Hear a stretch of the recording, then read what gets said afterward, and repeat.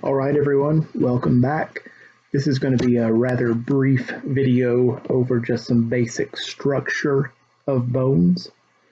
And what we see here in this image is a long bone that has been sectioned so that we can see the interior of the bone. This particular long bone is the humerus, the bone of the upper arm, but any long bone will still have these same basic structures that we're going to look at today. So on a long bone, typically what we will see is in the middle, there's this long shaft area, and then on each end, it kind of swells outward.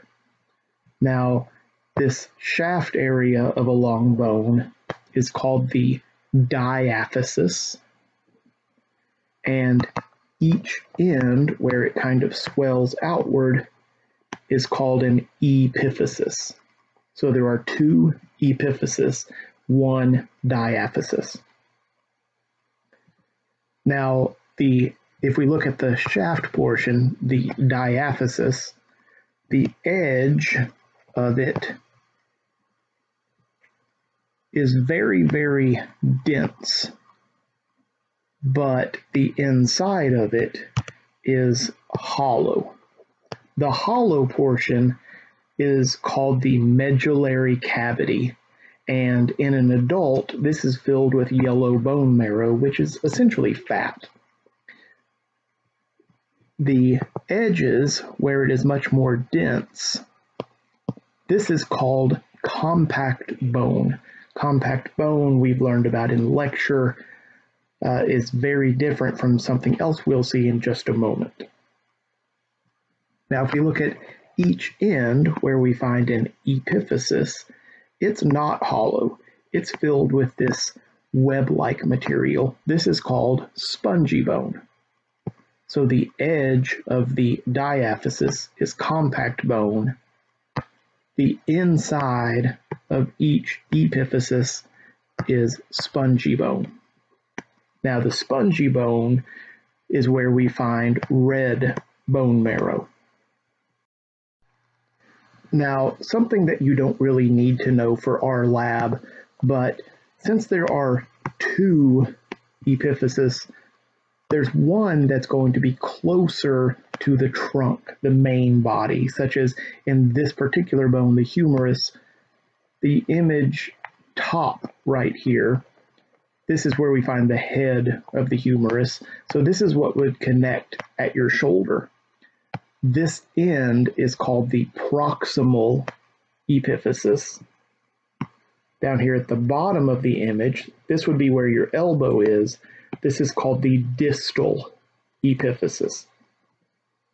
Now, if we go back and look at this compact bone here, if we zoom in, if we had a way to take a section of this and put it under some very high magnification, then what we see in our next image is what we would see. Okay, so now we've zoomed in on that portion of compact bone, and what we see over here on the far right is an actual microscope slide of what we would actually see in that part of the bone, and then the two larger images, these are the model. So let's look at actually what it is that we're seeing. These are called osteons.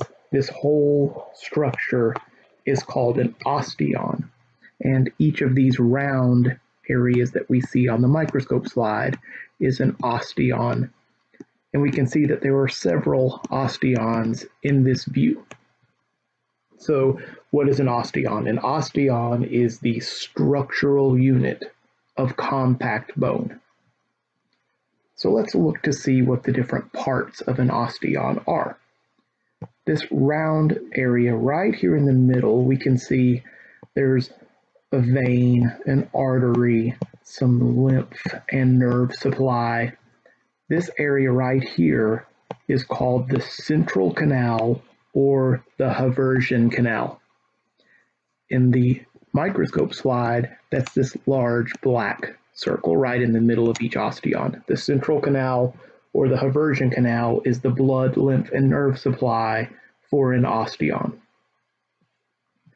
Now if we come outward, we can see these rings that almost look like tree rings. And here you can't really make them out, but you can see that there's kind of a layered structure there. These rings, each one is called a lamella. And along each lamella, we can see there are these small oval structures. These blue things right here in the model, these are bone cells. They're called osteocytes. In the microscope slide here, they're the things that look like little ants, is what I always think. But these are osteocytes, or bone cells. Now, bone and cartilage, the cells set within these little pockets that we can see here, these are called lacuna. So really we would call one of these cells an osteocyte in a lacuna. And we can see some lacunae here that do not have bone cells in them. That's just so that you can see the difference between the lacuna and the osteocyte that would be sitting within it.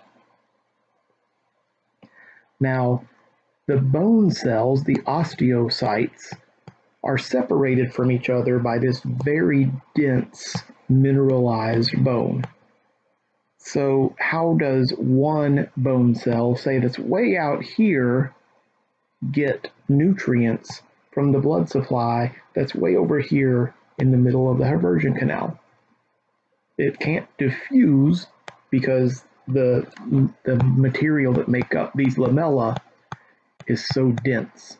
So instead, the osteocytes that are closest to the Haversian canal will get nutrients, and then they will pass the nutrients to the neighboring bone cells through these connections called canaliculi.